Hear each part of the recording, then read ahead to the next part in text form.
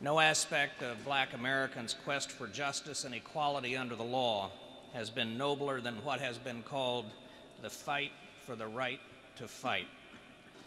Our commemoration today of the racial integration of the armed forces makes us reflect on how far we have come toward living up to our founding ideals, and yet how much remains to be done. We know from our preamble that all men were created equal, but this was not the belief adhered to in the United States military in World War II.